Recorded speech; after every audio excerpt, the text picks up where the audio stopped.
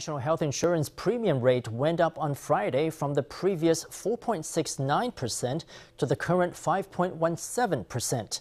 The supplementary premium rate is also higher now at 2.11%. This means that on average, workers will be paying 63 NT more each month than before.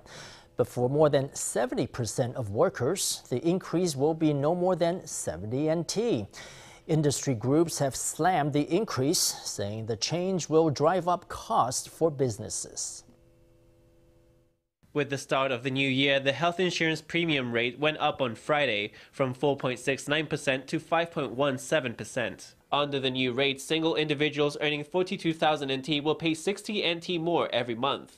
For a family of four, that's 242 NT more per month.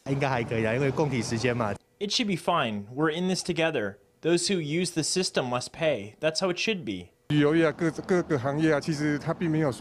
to the pandemic, those in tourism and other industries, I think they are feeling the pinch. So in this situation, asking people to reach deeper into their pockets, I think that's going to hurt. According to the National Association of Small and Medium Enterprises, SMEs account for 97% of firms in Taiwan.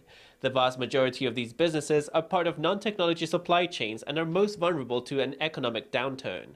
The association says that amid the impact from the Regional Comprehensive Economic Partnership, increasing manpower costs is just adding insult to injury.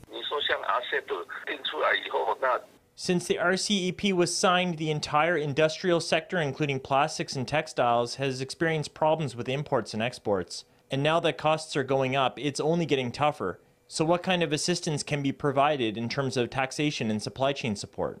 The last time health insurance premiums were raised was in April 2010. Since then, premiums were lowered twice. Due to financial pressure, the government has brought the rates back up to 2010 levels.